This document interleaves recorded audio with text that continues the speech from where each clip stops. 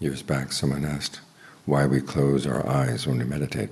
After all, the purpose of the meditation, they said, was to develop goodwill so you can help the world.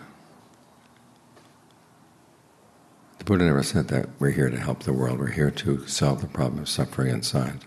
And in solving our own suffering, of course, we place less of a burden on other people. But the real work is inside. The real problem is inside, and the solution is inside. It's too bad that our eyes point out all the time. If only they could turn around and look inside the mind.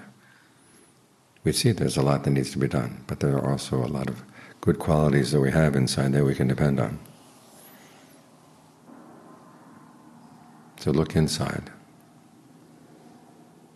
We focus on the breath, to get a sense of how it feels to be in the body.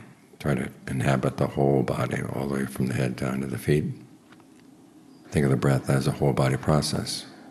Every cell in the body is breathing in, breathing out.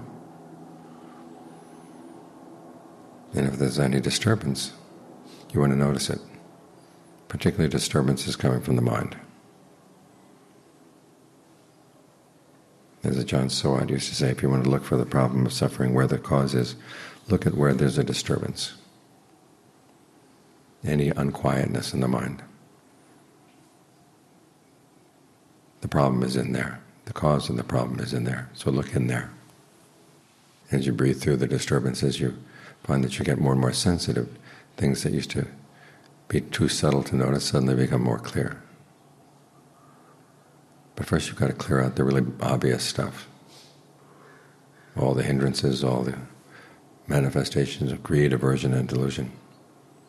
Anywhere you see them come up, you've got to take care of them right there. So when there's anger, when there's lust, when there's fear, whatever, focus less on the object of those things and more on the activity of the mind, engaging in those things. What's it talking about? How does it portray the situation to itself? Could it portray the situation in the same way or in a different way that would be less aggravating? That's where the issue is.